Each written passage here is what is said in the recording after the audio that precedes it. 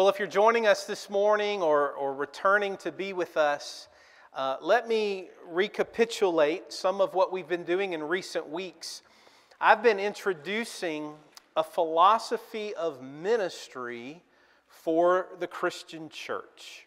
That if we look to the Scriptures, how might they inform us as to the kind of people we are to be and the kinds of things we should be determined to do? Maybe especially as we get out of debt and from that particular financial burden. We will likely be able to do more things, which is very exciting. So what things will we do? There could be a million things that we could choose to do. Well, looking to Scripture and drawing from it principles and goals and purpose that should direct the Christian church, that's one way to try to make decisions in our future. And so in the weeks behind us, what we've done is I've introduced what I'll call a threefold purpose. One purpose that has three aspects to it. And that is to be a reaching, nurturing, equipping church that seeks to call God's people to God's worship and God's service in God's world. That's a very packed statement. And so we took a week and we looked at what does it mean to reach. And we saw that means we believe in evangelism. We believe that God is calling a people to Himself. A people from every tongue, tribe, and nation. And only He knows who they are. But we're the means through which He reaches and through which He offers the gospel. His Holy Spirit works through His people.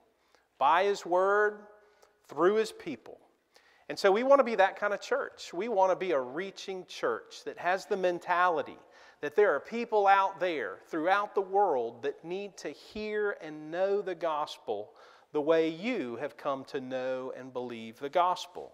And then secondly, we heard and considered the truth that we're to be a nurturing community. And in Scripture, we see that our children are a priority for the Lord. And they must be a priority in our ministry. They're to be reared in the fear and admonition of the Lord. And so we take the church's children very seriously, to love them, to teach them, to encourage them, to correct them. We want to be a nurturing community at GPC. And then the third aspect of that purpose is that we want to be an equipping community. We want our people to be sharpened and equipped for worship and for service. That we don't want to sit in a chair an hour a week and call ourselves good church members. But we have gifts, we have abilities to serve the living God in our 6 days of labor and when we gather on a seventh day for worship. So we want to be equipped to really serve Him. And then last week I introduced goals, the concept of, okay, we should have goals as a church. There should be things that we're really aiming at. And goals, of course, if I mentioned last week, I'll say it again. If you're coming from a corporate background, you hear goals. Wait a minute, the church has goals? What would church goals sound like? To enlarge your facility and get bigger and bigger and bigger? To enlarge your membership and your budget and have more and more money and more faces? Are those the goals of the church? No, that's not what we mean by goals. We're talking about ministry goals. That our ministry of the Word would really lead to something in the lives of our people. And last week, the first goal that I shared was that our membership, our people, would really know Christ. They would really know Him. Not just know about Him, not just know a lot about the Bible and be walking encyclopedias of historical biblical times and people. No. But to know Christ, to really know Him personally and truly. That's our goal.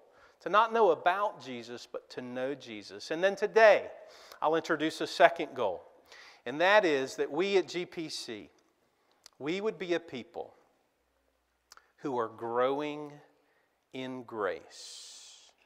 Who are growing in grace in our Christian life and experience. So what in the world does that mean? What does it mean to grow in grace? Well, here's a few things this morning in our sermon. And we'll start with Hebrews chapter 12, verses 1 and 2, and then 2 Peter chapter 3, verse 18.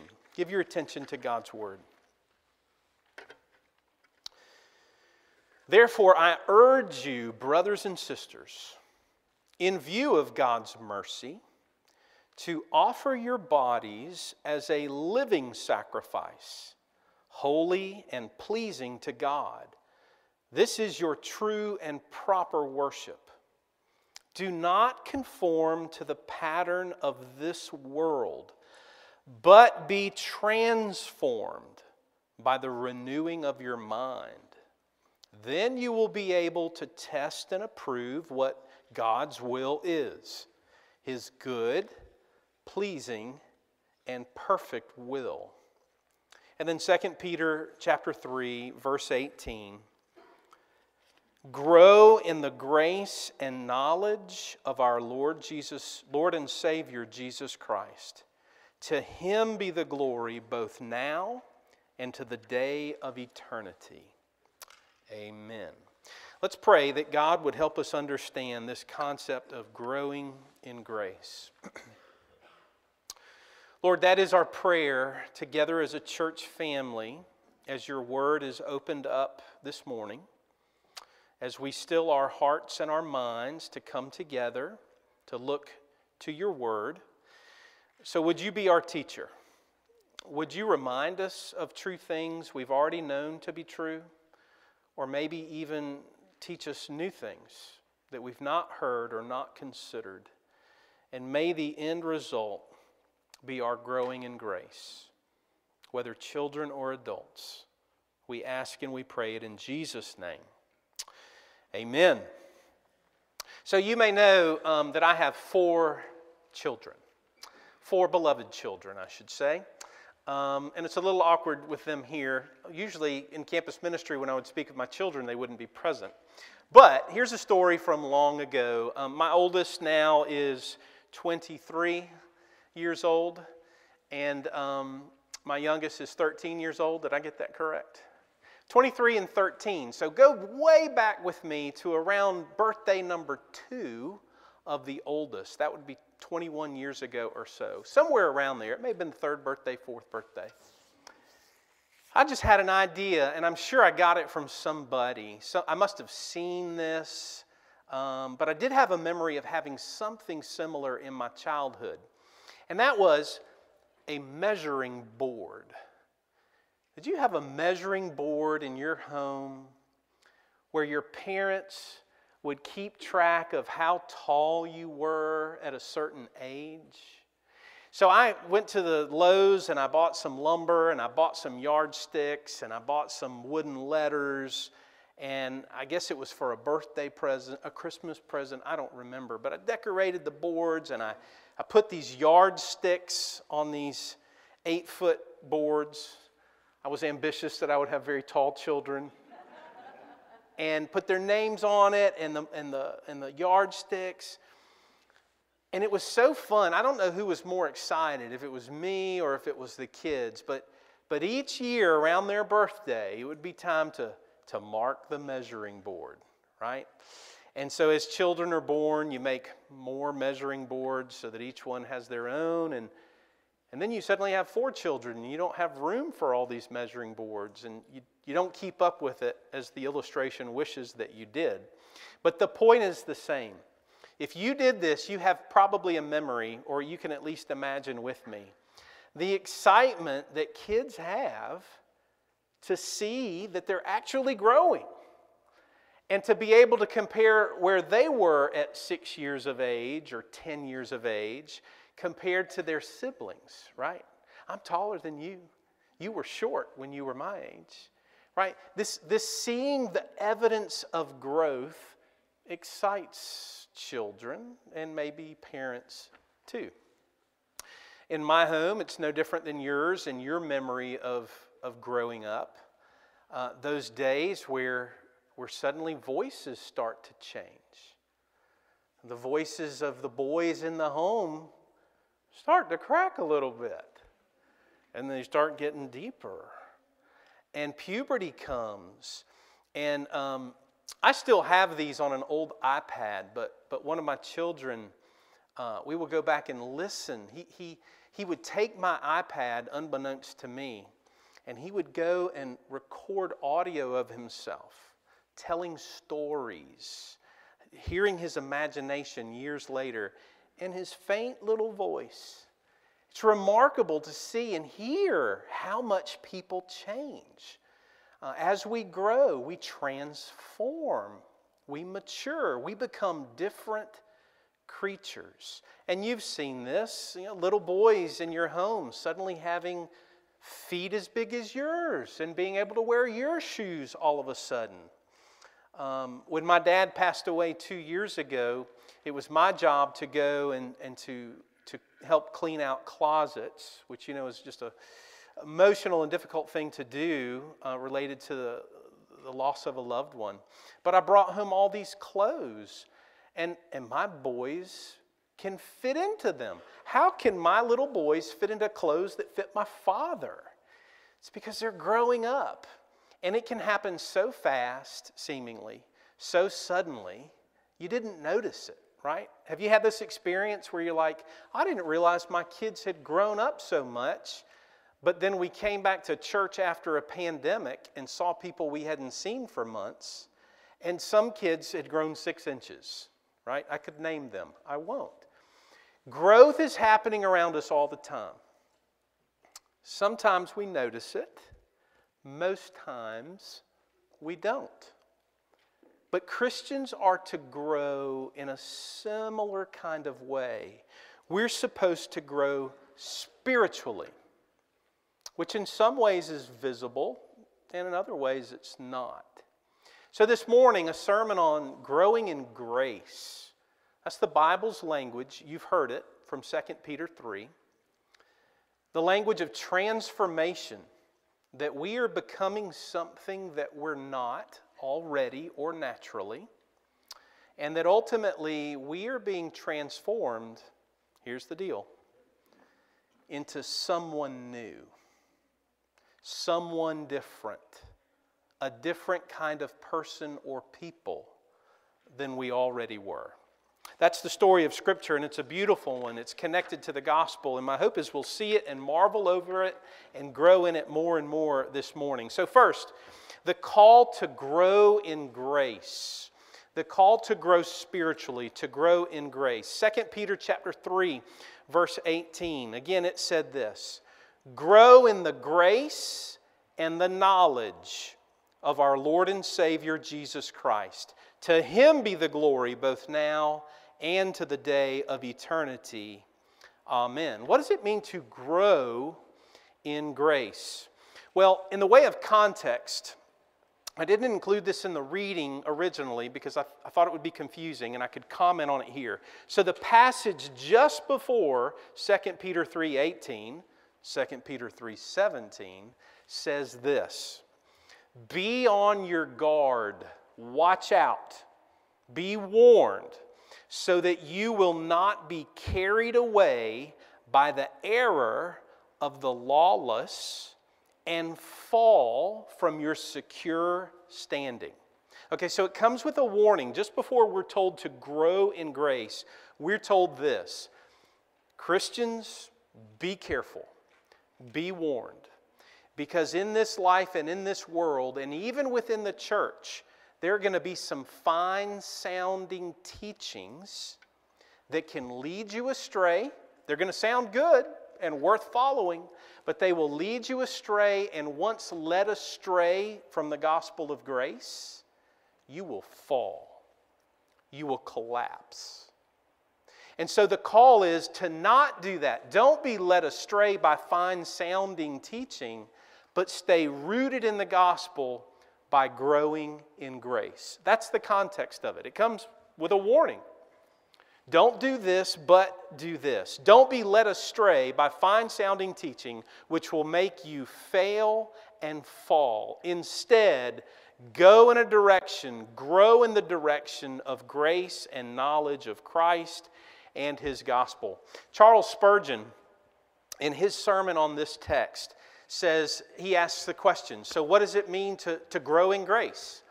And he said, it makes me think of a child and his toys, or we'll say a bicycle. You teach a child to ride a bicycle, put him on a bicycle, what's the worst thing he can do? To try to stay still. You're going to fall and fail. You have to keep moving forward to not fall and fail. That's Spurgeon's illustration of what it means to grow in grace. It's to keep moving forward, to not be led astray by voices that say, slow down, pause, take it easy. Because a child, you've done this, you've fallen and skinned your knee, right? A child on a bike, if you try to stop pedaling, stop moving forward, you're going to fall and you're going to fail. I think Spurgeon is right. It's a helpful illustration. So in our lives, we're called to grow in grace, to keep persevering, to keep moving forward in our profession, to keep showing up where we need to show up in order to grow up, right? And that really is the challenge often in growing in grace, because life gets busy. We want to stop pedaling. We're too busy to pedal. We have places to be. I can't pedal right now. And the call to grow in grace is to keep pedaling, keep showing up where God and His Word and His grace can be found. And those things will grow you. Now in Luke chapter 2, verse 52, a comment is made about the growth in Jesus' life. And this passage has always amazed me. I've used it frequently when talking about these subjects, but it's the passage that just seems to summarize in a sentence years of Jesus' life. It's kind of like a fast forward button capturing in one sentence the truth of what has happened for Jesus. And it says this, and Jesus grew in wisdom and stature and favor with God and favor with man. I want you to think about that. What's going on there? Well, it's quite simply giving us an understanding of how they understood people grew. And it's making up for this period in Jesus' life, saying he has matured. He has become a man. So how is a man to grow? What are the expectations we should have for one another? How did Jesus grow? Well, he grew in wisdom. He grew in stature. He became a man. He got taller. His feet got bigger. His shoulders got wider. And he grew in favor with God. He grew spiritually as a man. And he grew in favor with man. He grew socially. He grew relationally. And so really this is a physical, intellectual, social, spiritual dynamic of what it means to be a person. Some of that growth is going to happen naturally. You're going to grow physically. Kids, you're going to get taller. Your feet are going to get bigger. You're going to get hair on your legs. But some of that growth requires intentionality and discipline and God the Holy Spirit being at work in your life. And so to grow, Jesus grew in that fourfold way, and so we are too. And really, quite simply, that's what I think human flourishing looks like. It's when we grow in all four of those categories. When we grow as we should. When we don't have stunted growth in some of those categories, but we're growing as whole persons, whole people, right? I used to work at an institution that would talk about human flourishing. We never really defined it, but I think this is how the Scriptures define it. It's to grow as full-orbed, fully dimensional people in our relationship with God and with man. So what about our growth? And that's really what we're concerned about, right? Are we growing as we should? Am I growing as I should? Well, the Scriptures talk about growth, and our theology from Scripture talks about growth. And I want to highlight that this morning. Westminster Shorter Catechism number 88, the question and answer system that helps us understand biblical teaching. It says this, the outward and ordinary means, the usual way, by which Christ communicates His benefits of redemption to us are His ordinances, but here it is, but especially the Word, the sacraments, and prayer. These are all made effectual to the elect for salvation. Now, it's a lot of words, but what I want to zero in on there for your good and for mine and for our church family's good is, do you believe that's true? Do you believe that of all the ways that God could grow Christians, I mean, He could just have us walk along and strike us with a laser beam from heaven, and all of a sudden we know Him more, we know the Bible more, we want to pray more, we love people more. He could do it by laser beam, so to speak. But there's no expectation in us for that. He has an ordinary means by which we grow. It's as ordinary as if you eat healthy food, chances are you're going to grow in a healthy way. If you take in the nutrients that your body needs, it's going to grow.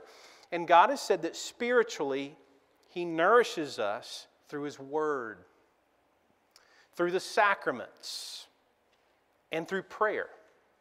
Not the only three, but the most ordinary, usual three. The things tangibly that we can experience and do together. And so if we want to grow in grace, part of that equation is you need the Word, you need Scripture, the Bible, you need it in your life. Now there's all kinds of ways to get the Bible in your life. This is one very important one. This is when we gather in community. We really don't do this outside of this time. But we can hear God's Word and we can grow in ways that we wouldn't if we were at home by ourselves. Right? So it's something special where God works in the life of His people and His church, and it's a good thing. But you can read your Bible at home. You can listen to your Bible on your ears and go for a walk or go for a bicycle ride. There are other ways to get God's Word in you. This one's very special that God's given His people. But He's given us His Word, and there's all kinds of ways we can be exposed. We are wise when we commit ourselves to that. And then the sacraments. Now, can't do the sacraments at home. We do those together in community as a church. But we take those seriously. Baptism and the Lord's Supper. And when we gather for the Lord's Supper, it's not just this routine that we're supposed to do every once in a while. We really believe God is communicating, He is reminding, He is teaching us what He has done for us in Christ. And it is beautiful, it should be beautiful, and it should be very meaningful. And so we take that very seriously in our church family. As a means of grace, we expect God to be at work through those ordinary means. And then, of course, prayer. And you know how hard it is to pray on your own. Some of you are very disciplined, and you have a very blessed prayer life. Others of you struggle and struggle greatly. There are groups that come together and pray. Archie would tell you, Randy, 6:30 on Monday mornings? Where's Randy? Randall. 6:30 on Monday morning, 6:45? About 6:45 Monday mornings, there's a group of men that come to the church and meet and pray. If your schedule allows, they would love for you to come and pray with them and learn to pray with them. Our women get together. Hopefully in your homes you have some kind of prayer time. But we pray together as a church family too, as we did in the pastoral prayer this morning. So the Word, sacraments, and prayer, have you thought too little of those things? Can you purpose to make more diligent use of those things? I think it's true, just as some of us physically, maybe we were slow to grow. Some of you saw your classmates get taller than you, faster than you. Some of you waited. You felt like your growth was stunted. This is not normal. This is all ordinary. Some people give the appearance of growth, and they're tall, but they hadn't really grown up on the inside, right? There's all kinds of ways to consider growth and whether or not it's happening. But our duty is to make sure we're doing the things we're supposed to do in order to grow, lest we stunt our own growth or starve ourselves from growth, knowingly or unknowingly. And it's possible to do both. So God's given us a means of growth.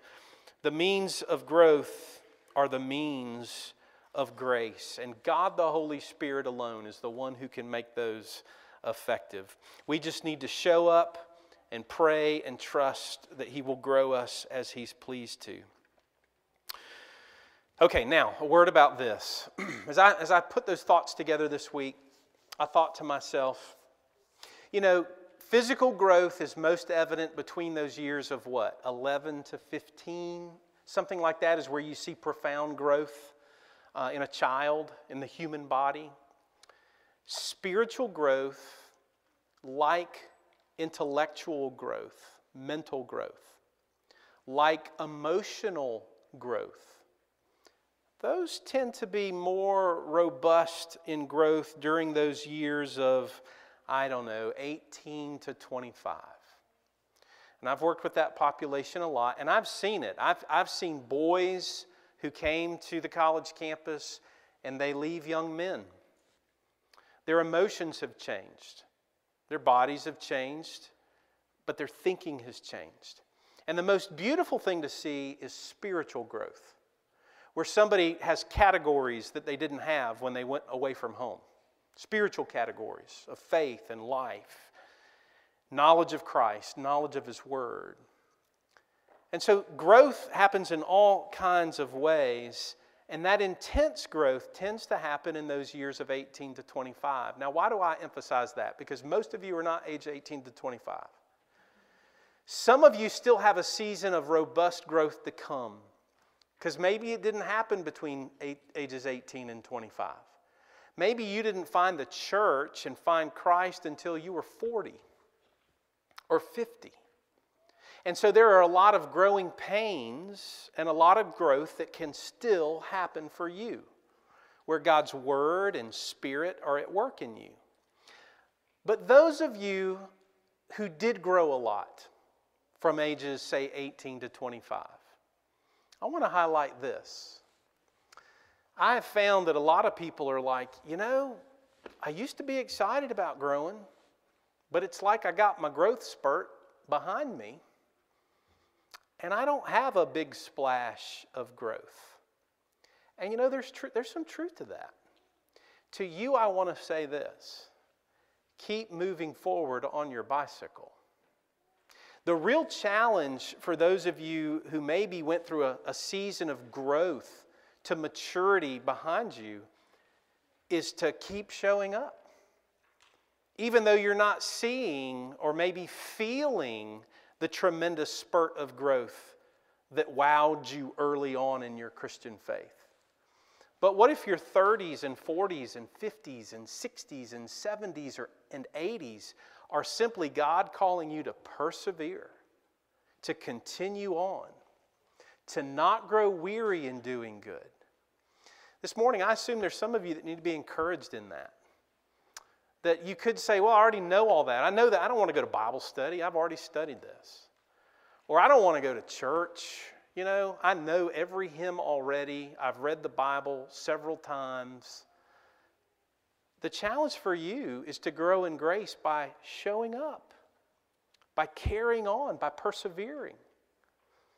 I had a seminary professor who marked me for life years ago when he spoke about apathy towards worship that can come in the life of those in ministry.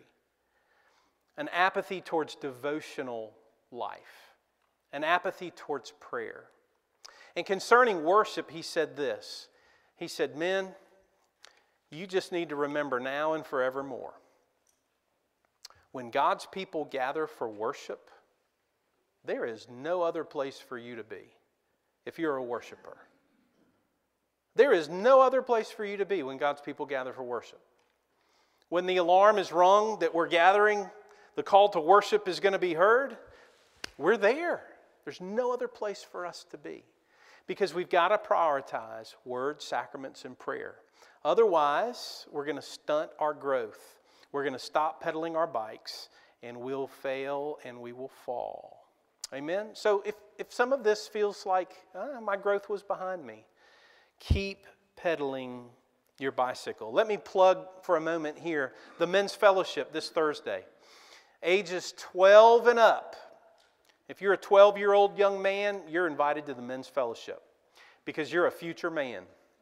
And we want you to be with us. We want to encourage you. We want you to grow in grace.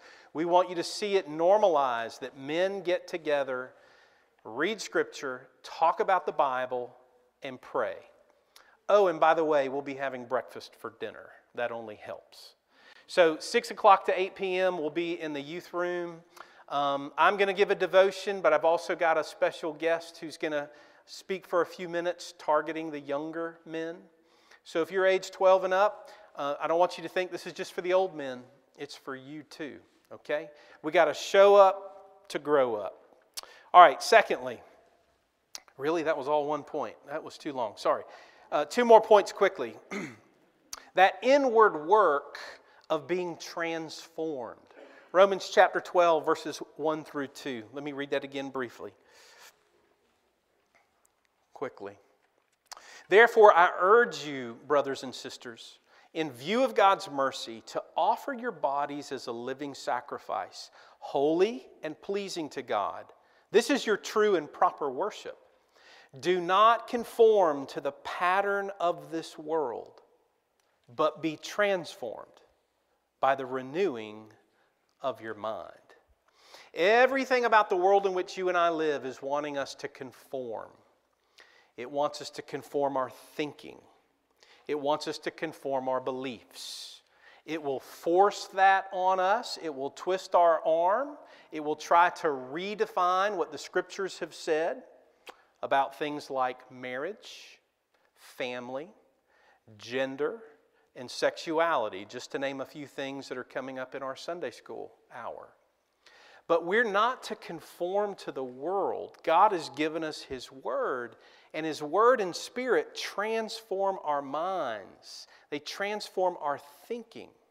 And so our thinking has to be renewed. It has to be renewed by God's Word and by God's Spirit. So there is an inward work within the life of a believer. And we can fan those flames of transformation by showing up to grow up, by being in the places and doing the things that God has said is for our spiritual health and for our strength. The bottom line is that our thinking, the way you think, matters to God. He cares how you think. So much so that He's given you His Word that you might know how to think and what to think by knowing Him through what He's revealed of Himself. 2 Corinthians chapter 10, verse 5. We demolish arguments and every pretension that sets itself up against the knowledge of God. And we take captive every thought to make it obedient to Christ. Every thought captive, every random thought, every whispering idea that comes into our lives, we take it captive and put it back in its right place in obedience to Christ and to God's Word. That takes intentionality on your part, to take those thoughts captive, to not let them run astray in your mind and in your heart, but to take them captive that they would not take you captive. Amen? 1 Thessalonians chapter 4, the Scriptures call us to this transformation, this change, in a way described as having occurring more and more. More and more. More and more. And here's what we have concerning the nature of progressive sanctification. That God is concerned not that you pray a prayer and change for a day, but that God is in the work of changing you throughout your life, conforming you and conforming me and conforming us more and more into His image, more and more into His likeness. It's progressive. It starts like a little seed, and that seed gives root and grows into what could be a beautiful, strong, and healthy and fruitful tree that would be your life. That's how God is at work. It's more and more, taking every thought captive, taking every action and putting it in obedience to Christ. This transformation in the Christian life that is so rarely spoken of It is such a whole person, such a full-orbed change that the Holy Spirit does in us. It's been summed up this way. I think this is helpful. It is a progressive change in us that affects our head, our heart, and our hand. Everything that we are, our thoughts, our passions, and our doings.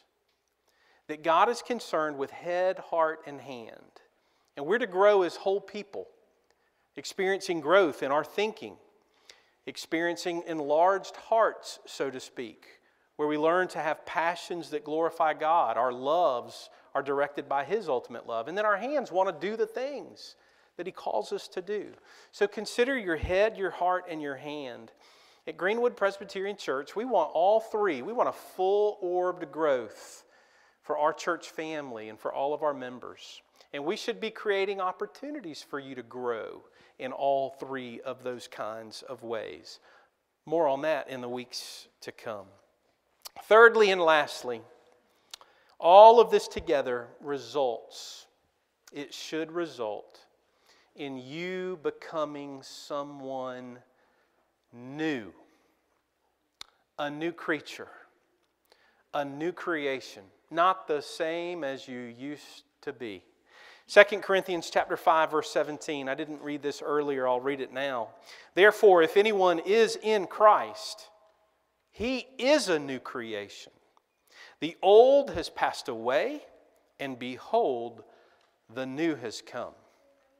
And that is to say, this progressive sanctification, this progressive change that God's Word and God's Spirit are working in His people, it's not for some people. It's not for varsity Christians while JV Christians go unchanged. It's for all of God's people. And we're to be conformed more and more into this new person that He's making us to be. We think differently. Our passions are different. Our service is transformed. The things we do with our time, all of it is redefined and redirected by God Himself, and in a way that we enjoy.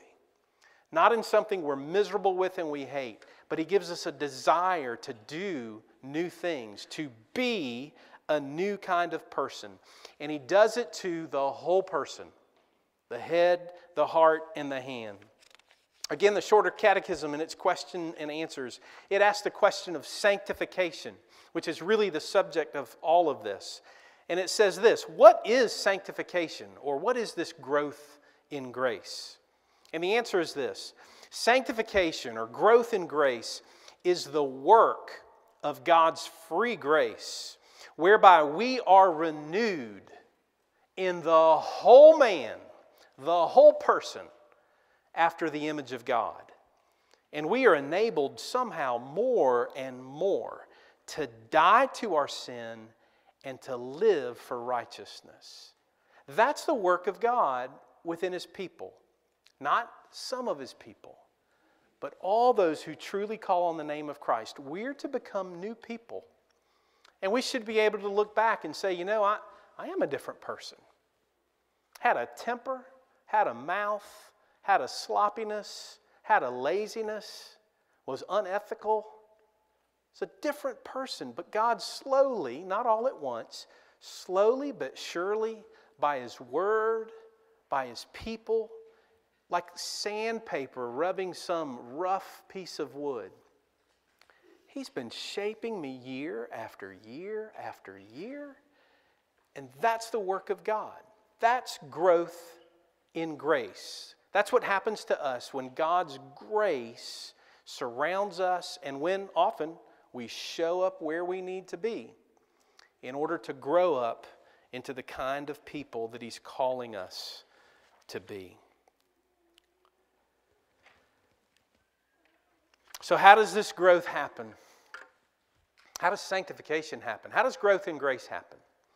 All right, so it's not by laser beams. I think we're agreed on that. Word, sacraments, and prayer, that's the ordinary means. But here's the fuller story that we know from our own experience and that we know from Scripture. Oftentimes, the most profound spiritual growth in your life and in mine and in the testimony of the saints in Scripture and in church history, it comes through suffering. It comes through hardship. It comes through loss. It comes through disappointment. It comes through struggle. The most intense and deep-rooted growth tends to come through seasons of hurt and seasons of pain. So that's not a real exciting thing to preach, but it's true. It's true. God uses our hardship and our suffering for our good. Growth tends to not come in the way that we thought that it would, but it's always for our good. I want you to think about that from your own experience, from your own life, and to be bolstered by it for whatever is coming next.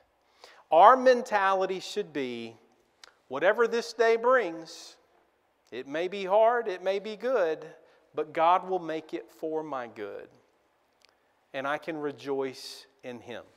So, close with a real story. Let's tie all this up and put a bow on it from real life, shall we? So 2022, wow, what a year. Just a couple of weeks in.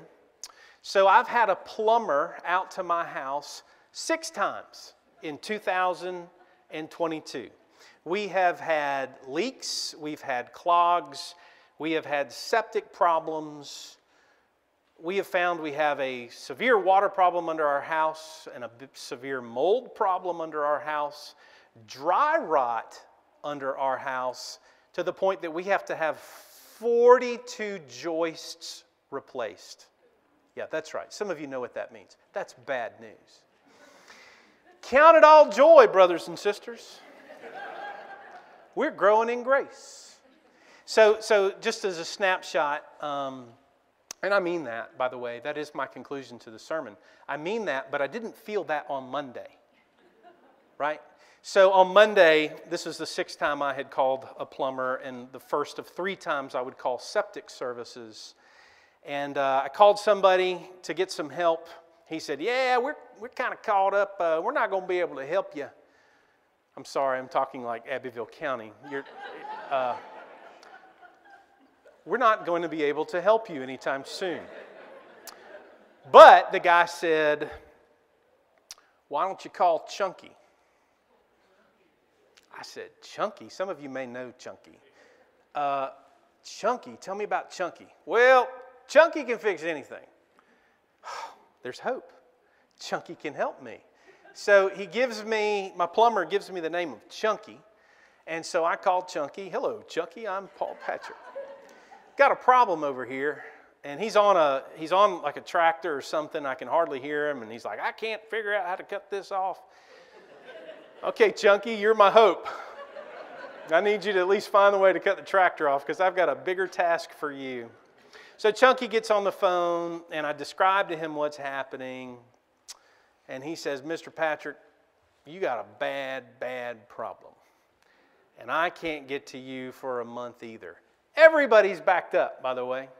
So my news on Monday is Chunky tells me I'm backed up and he can't help me for a month or more. And he says, you can try calling other people, let me know if you can't get them. So I'm pulling my little bit of hair out and I'm frustrated. And then I remember I'm preaching on growing in grace next Sunday. Preach the sermon to yourself before you preach it to people, right? And I remembered a story I think I've told you before from years ago where a ministry acquaintance of mine, newly married, had his air conditioning system break down.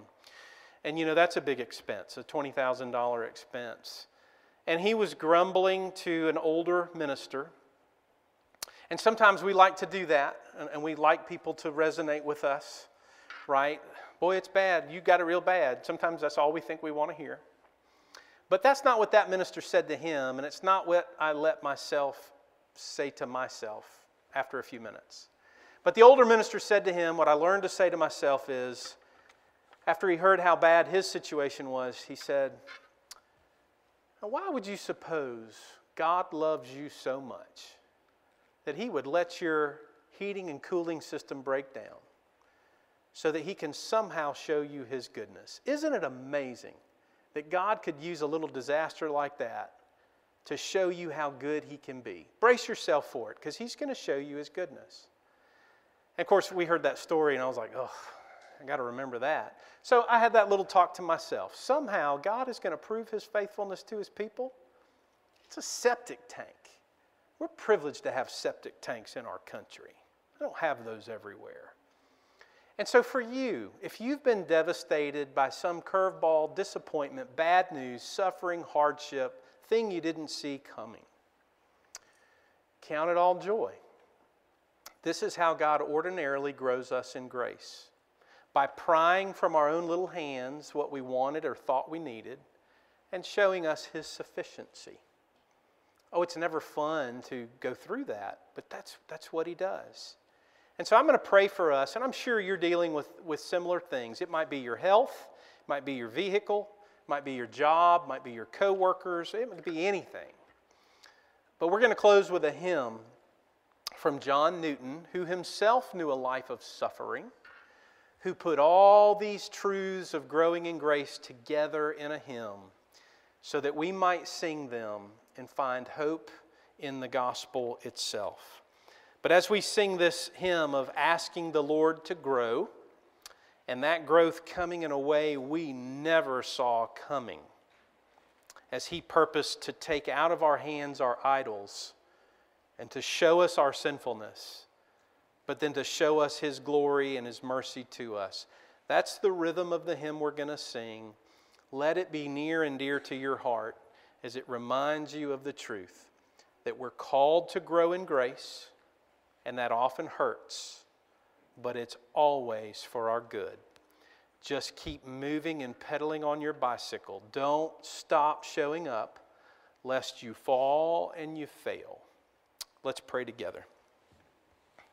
Lord, would you bless us by faith as we look to you, learning to trust you, believing that our lives aren't happenstance, they aren't built on luck, but you are the divine orchestrator, sovereign over all the affairs of your world. And so, Lord, give us faith in Jesus.